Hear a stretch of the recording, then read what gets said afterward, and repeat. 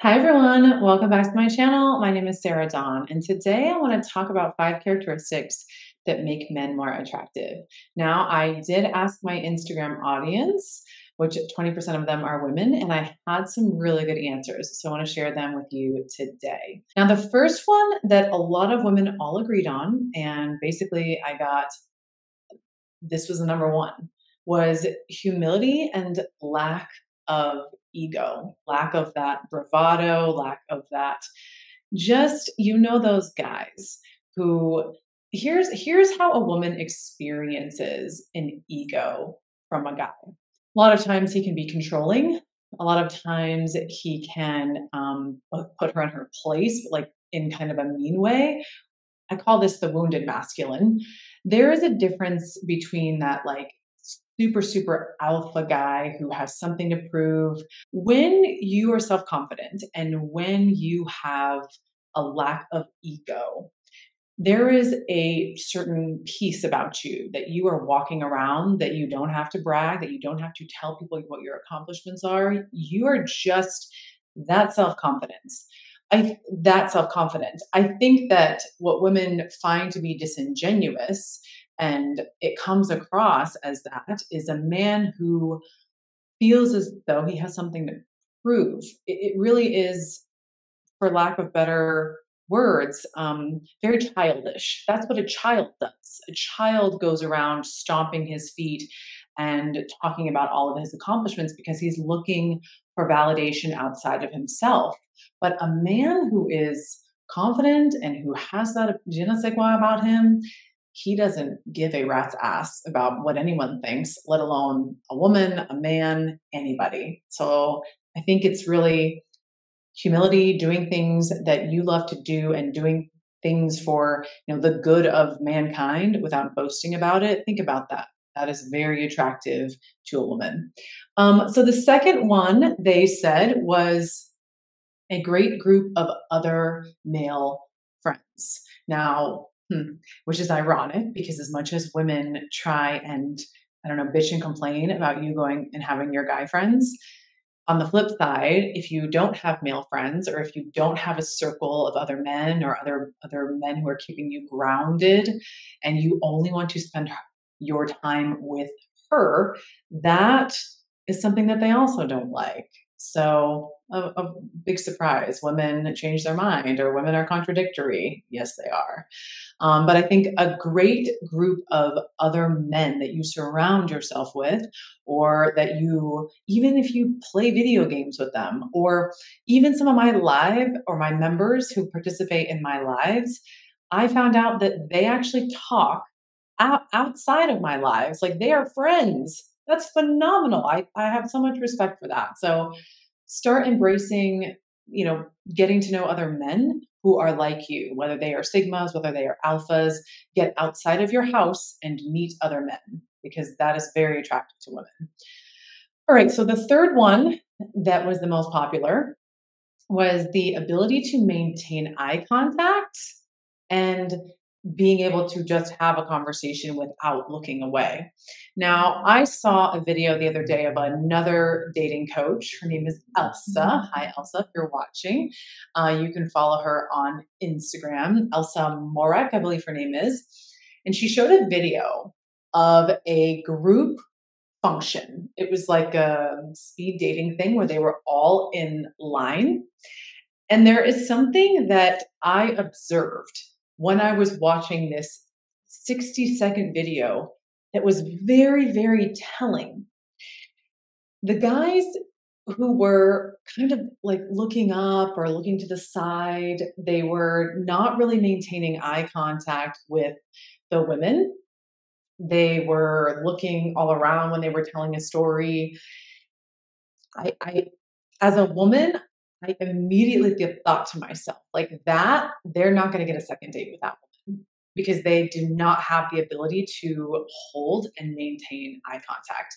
That is that's the most intimate thing that you can do within conversation. So even if you are looking away for a moment, bring the attention back to the person that you're talking to and maintain eye contact. It's just like walking up to somebody and having, a weak handshake. And that's when you don't maintain eye contact during a conversation, that is exactly the same thing. All right, so the fourth one is having goals and leading people, but without using fear tactics or control. I think that you guys all know the difference between good bosses and bad bosses. The difference is that a good boss has the ability to motivate other people, has the ability to inspire other people without creating fear, without threatening, without using manipulative tactics to get their employees to do certain things. So I think that as a woman is getting to know you, and men who are leaders, they don't raise their voice, they don't threaten, they don't get angry, they don't lose their temper, because it takes more intelligence and a smarter man or a more stoic man in order to understand how to motivate and how to lead people. There's thought behind that. And I think that the biggest difference that I can see is almost somebody like a Jordan Peterson, right? He's so smart, he's so intelligent. You got your Chris Williams, you got your Joe Rogans of the world. And then you have other leaders that I won't mention, but there are some other leaders out there, different regimes in different parts of the world that basically just use fear to control. And a woman takes that viscerally. A woman thinks that's like a pimp. You don't have any control with men like that. And that is not a comfortable place for a woman to be.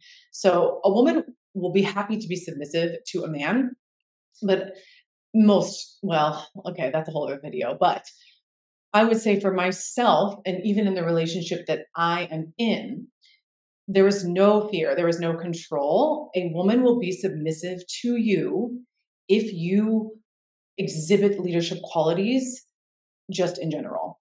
That you talk about what you want, you talk about what you need, you ask good questions, you're able to inspire someone through your own actions. That is very attractive to women because let's face it, and this might not be a popular opinion with women watching my content or my channel, but women want to be led. I truly believe that women do not want to be the leaders in their relationship. They want to be led. But unfortunately, nobody teaches leadership. Nobody teaches how to be a leader. And really, here's my essence of a leader is somebody who's able to self-assess, somebody who's able to look within themselves, someone who is able to make changes when they learn new information, and somebody who's thought through their decisions and their actions and who wants to share their vision with someone and where they're going. That is a leader. Okay, so the last one, these are all very cerebral. I found it to be very cool that the ladies put some of these things. I thought it was great. The last characteristics that make men more attractive is having a balanced view of the world and not being so polarized to one or the other. Okay. Women are obviously very open sometimes, and they have views about things that aren't necessarily very concrete. Now, there's one thing if you have values about your religion, about God, about things that you think are very important to you. That's fine. You need to have values. You need to have certain things that you are rooted in and you believe in and that you have strong opinions about. But those people that you're around and there's so much cognitive dissonance in their mind. There's so much that you try to convince them and they cannot see another way. That is unattractive. Because that's going to be someone that when you argue with them, they don't see your point of view. That's going to be someone who, when you try and offer a different opinion, they're going to squash yours and they're going to say, no, it's my way or the highway. Okay. That makes you feel, again, controlled. That makes you feel like you don't have an opinion. That makes you feel not seen or heard. So being able to be presented with new information and go, didn't think about it that way, but I will think about things that way. Or let me kind of digest what you're saying and come back to you. So not being too polarized, but really having the opportunity to take in new information and put it through your filter and then come back to her and say, actually, I thought about this and I think you might be right about this. Beautiful. That is such an amazing characteristic and so attractive, not just in men, but in women too. So that's it. This is my Instagram audience spoke. I hope this was helpful. Think about the things where you might, need to look within yourself and where others might have given you feedback on these 5 things: humility, lack of ego, a great group of other men, eye contact and the ability to maintain it, having goals and being able to lead people without fear, tactics, or control, and having a balanced view of the world. So thank you so much for watching. My name is Sarah Dawn. If you found value in this, please like the video or leave a comment, and I will see you on the next one.